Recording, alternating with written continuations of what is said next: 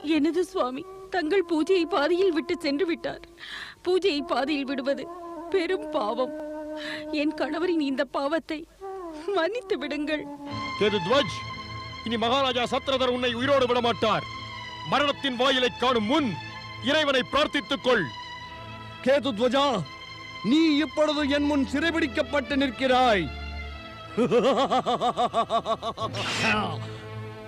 இனி உனது மரணம் என் கைகளால் தான். மன்னியுங்கள் மகாராஜா, என்னை மன்னியுங்கள். என்னை மன்னித்து விடுங்கள். நான் தங்களது ஆட்சியை நிச்சயம் ஏற்றுக்கொள்ளுகிறேன். எனது நாட்டை உங்களுக்கே அளித்து விடுகிறேன் மகாராஜா. என்னை மன்னித்து விடுங்கள்.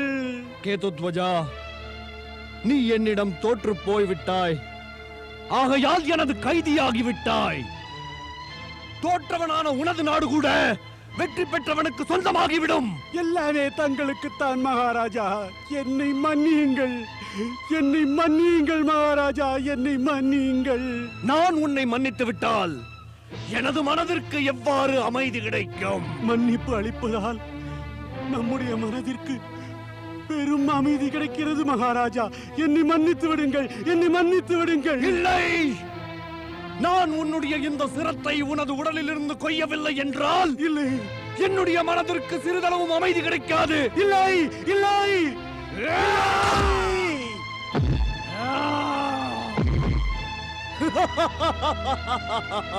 மகாராஜா சத்ரதர்! மகாராஜா சத்ரதர்! மகாராஜா சத்ரதர்! அமைச்சரே, ஆணையிடுங்கள் மன்னரே. எனது கடும் எதிரி கேதுத்வஜன் மடிந்து விட்டான். உண்மைதான் மகாராஜா.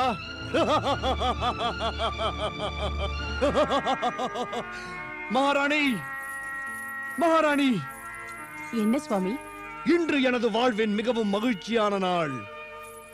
இன்று நான் மிகவும் மகிழ்கிறேன். நான் எனது மாபெரும் எதிரியின் சிரத்தை கொய்து விட்டேன். நான் எனது கைகளால் என் வாழ்வின் பரம எதிரியை கொன்று விட்டேன்.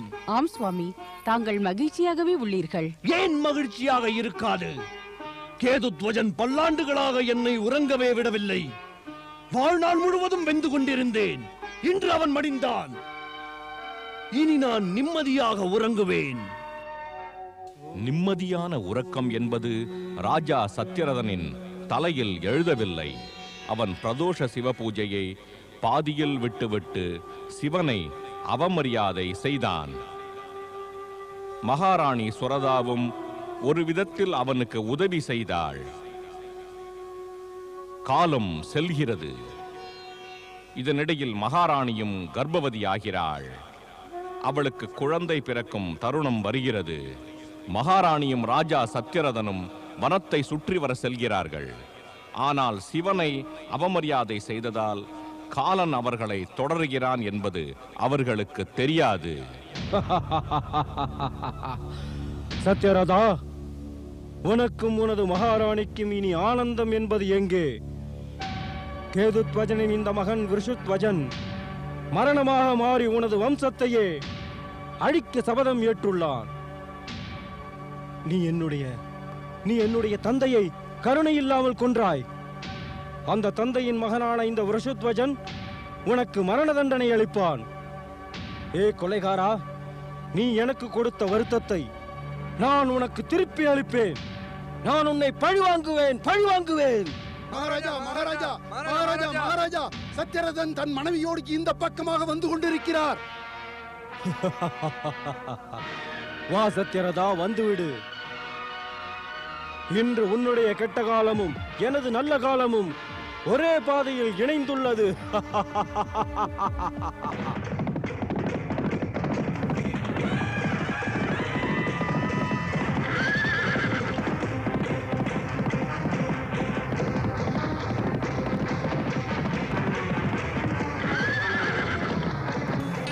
சுவாமி, விதர்ப்ப நாட்டின் இளவரசன், அதாவது தங்களது வாரிசு, மிகவும் விரைவில் பிறக்கப் போகிறார்.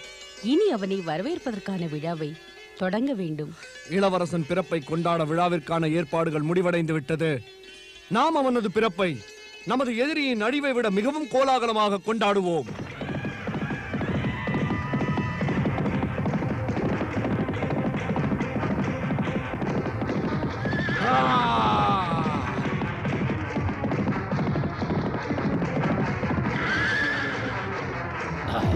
துஷ்ட சத்திரதா, கீழே இறங்கு. நீ எனது தந்தையை கொன்ற பாவத்திற்காக நான் உன்னை கொன்று பழி தீர்த்துக் கொள்வேன். அப்பொழுதுதான் அவர் ஆத்மா சாந்தி அடையும். எனது தந்தையின் ஆத்மா சாந்தி அடைய வேண்டும். மன்னித்து விடு விருஷத்வஜா. என்னை மன்னித்து விடு. என்னை மன்னியுங்கள் மகாராஜா. மன்னித்து விடு விருஷத்வஜா. என்னை மன்னியுங்கள் மகாராஜா. என்னை மன்னித்து விடு. மன்னிப்பு இல்லை, பழிக்கு பழி.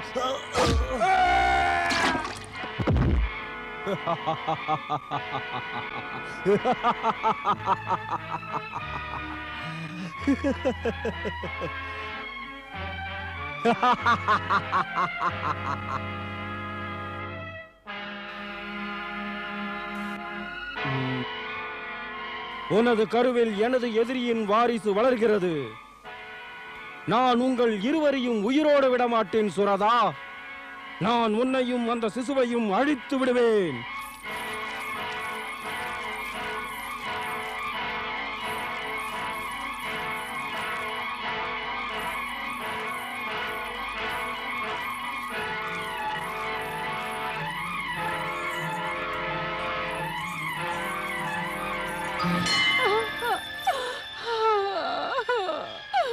பிரபு, என்னை காப்பாற்றுங்கள்.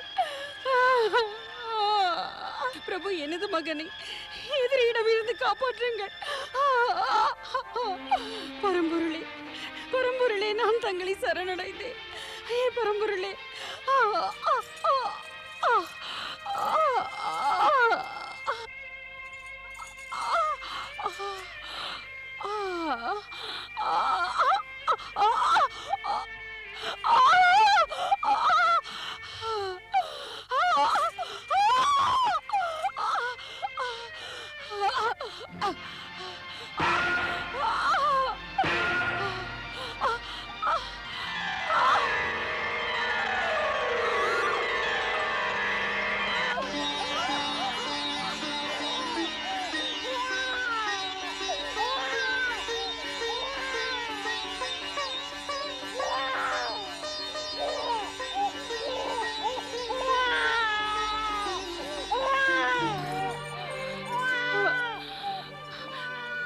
யாருக்காக இவ்வாறு அழுகிறாய்? உனக்காகவா, எனக்காகவா? உன்னை கண்டு மகிழ வேண்டிய உன் தந்தை இன்றைய உலகில் இல்லை. விதவையானது எனது துர்பாக்கியம். பிறந்தவுடனேயே அனாதையானது உனது துர்பாக்கியம். இனி இறைவன் சிவன் உன்னை காப்பாற்றுவார்.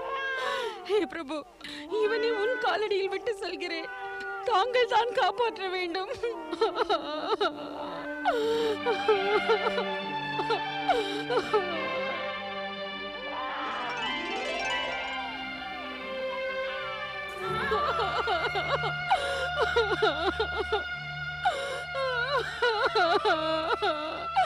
தாங்கள் கண்டீர்களா சுவாமி? காணவில்லையே. தங்களால் காண முடியாது, தங்கள் ஆத்மாவால் காண முடியும். நமது மகிழ்ச்சி போய்விட்டது. இனி எதுவும் மீதமில்லை. நான் கூறினேன் அல்லவா, பூஜையை பாதியில் விட்டு சென்று சிவனை அவமதிக்க வேண்டாம் என்றேனே. ஆனால் கேட்டீர்களா? தாங்கள் கேட்கவில்லை. ஆனால் அவர் கேட்டுவிட்டார். அதற்கான தண்டனையும் அளித்து விட்டார். எதிரி உங்களை பழி தீர்த்து விட்டார். தாங்கள் உயிரோடு இல்லாத போது நான் இவ்வுலகில் வாழ்ந்து என்ன பலன்? நானும் இறந்து விடுகிறேன் சுவாமி. நான் உயிர் வாழ்வதில் எந்த பலனும் இல்லை. நானும் வருகிறேன் சுவாமி, நானும் வருகிறேன். நானும் வருகிறேன் சுவாமி.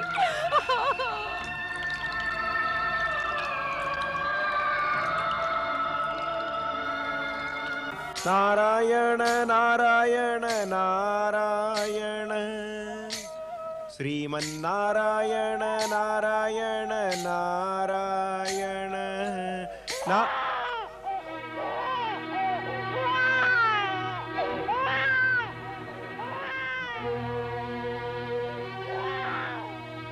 சிவாலயத்தில் சிசு ஒன்று அழுது கொண்டிருக்கிறதே. நாராயண நாராயண. பரம்பொருளே, இது என்ன திருவிளையாடல்? மனிதர்கள் சிவாலயத்திற்கு வந்து செல்வது தங்களது அழுகைகள் போவதற்காக. ஆனால் இங்கோ ஒரு பிறந்த சிசு ஒன்று தங்களது திருவடிகளில் அழுகின்றதே. நாராயண நாராயண. பரம்பொருளே, இந்த பிறந்த குழந்தையின் அழுகையை என்னால் பொறுக்க முடியவில்லை.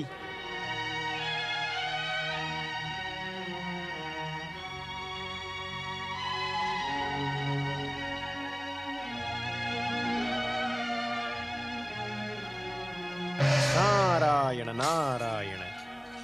அனைத்தும் அறிந்தவரே, நாரதனின் வணக்கத்தை ஏற்றுக்கொள்ளுங்கள்.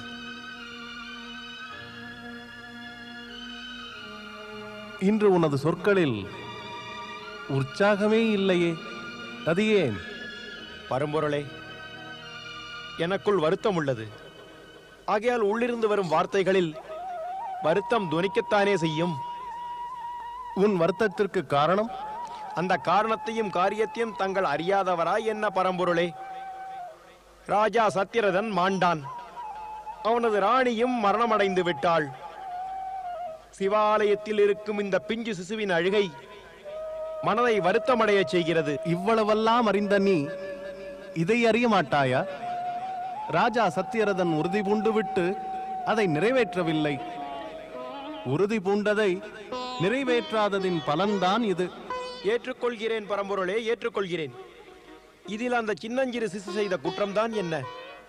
அது தங்களது ஆலயத்தில் அழுது வாடுகின்றது பரம்பொருளே. எனது சரணத்தில் குற்றமற்றவருக்கு தண்டனை கிடைக்காது, பாதுகாப்பு அவசியம் கிடைக்கும்.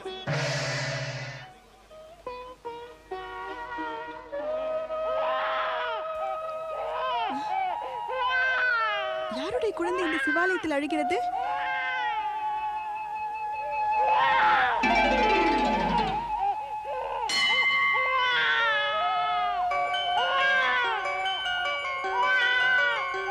யார் இந்த குழந்தையை விட்டு சென்றார்? யார் அது இவ்வாறு தனது குழந்தையை தன்னந்தனியாக விட்டு சென்றுள்ளார்? பிறந்த குழந்தையை இவ்வாறு விட்டு செல்வதற்கு அவளுக்கு எப்படி மனம் வந்தது? அவளும் ஒரு தாயா என்ன? அடடே, அழாதே என் கண்ணே. ஏன் அழுகிறாய்? ஏன் அழுகிறாய்? உனது தாய் இப்பொழுது வந்து விடுவாள், இப்பொழுது வந்து விடுவாள். இந்த குழந்தை யாருடையது? இந்த குழந்தையின் தாயார் எங்கு சென்றுள்ளார்? சந்திரன் போன்ற அழகிய குழந்தை யார் விட்டு சென்றார்? யாராவது கூறுங்களேன், யார் இந்த குழந்தையின் தாய்?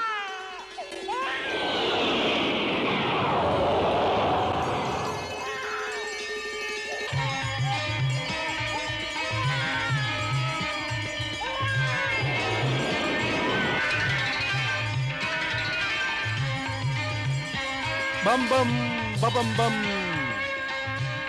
பம் பம் பபம் பம், பம் பம் பபம் பம், பம் பம் பபம் பம். வணக்கம். பாருங்கள் யோகியே, இந்த பாலகன் எனக்கு இங்கிருந்து கிடைத்தான். இவன் யார் என்று எனக்கு தெரியாது. இவனது தாய் யார் என்றும் எனக்கு தெரியாது. ஒருவேளை இதை பற்றி தங்களுக்கு தெரிந்திருக்கலாம். கூறுங்கள் யோகியே, இந்த பாலகன் யார்? இதன் தாய் யார்? தேவி, நீதான் இனி இவனுடைய தாய். நானா? நான் இவனுடைய தாயா? இந்த பாலகன் யார் என்பது கூட எனக்கு தெரியாதே. இவன் காலஞ்சென்ற ராஜா சத்தியரதனின் மகன். ராஜா பிரதோஷ பூஜையை பாதையில் விட்டு அதை அவமதித்து சென்று விட்டான். அந்த செயலின் காரணத்தால் இவனது தாய் தந்தையர் இருவரும் அகால மரணம் அடைந்து விட்டனர். பம் பம் பபம் பம். ஆனால் உனக்கு இவன் சிந்தாமணி ரத்தினம் போல சகல சௌபாகியங்களும் அளிப்பான். இனி இந்த பாலகனை மிக பாசத்துடன் வளர்த்து உனது மகனுடன் கூடவே இவனுக்கும் தாயென்ற பாசத்தையும் அன்பையும் பொழிந்து வருவாய். பம் பம் பபம் பம். யோகியே, நான் பலகாலமாகவே தங்களை போன்ற மகானை தேடிக்கொண்டிருந்தேன். எதற்காக தேவி? இதுவரை நான் என் மகனுக்கு பெயர் சூட்டவில்லை. அவனை நான் செல்லம் என்று அழைக்கிறேன். தாங்கள் எனது மகனுக்கு ஒரு அழகிய பெயரை சூட்ட வேண்டும் யோகியே. பம் பம் பபம் பம்.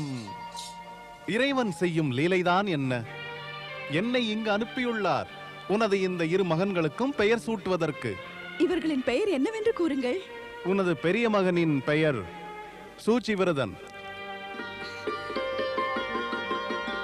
சூச்சிவிரதன்? ஆம். சிறியவனின் உனது கையில் இருப்பவனின் நற்பெயரானது தர்மகுப்தன். இந்த இருவரையும் வளர்த்து ஆளாக்குவதில் உனக்கு எந்த துன்பமும் ஏற்படாது. பம்பம் பபம்பம். இன்று தங்கள் கருணையாலும் தயவாலும் நான் ஒரு பெரும் பொறுப்பை முடித்து விட்டேன் யோகியாரே. நன்மையே நடக்கும் தேவி. பம்பம் பபம்பம். பம்பம் பபம்பம். பம்பம் பபம்பம்.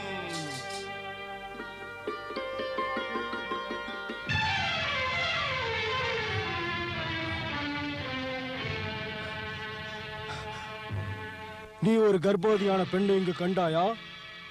இல்லை இல்லை மகாராஜா, நான் யாரையும் காணவில்லை.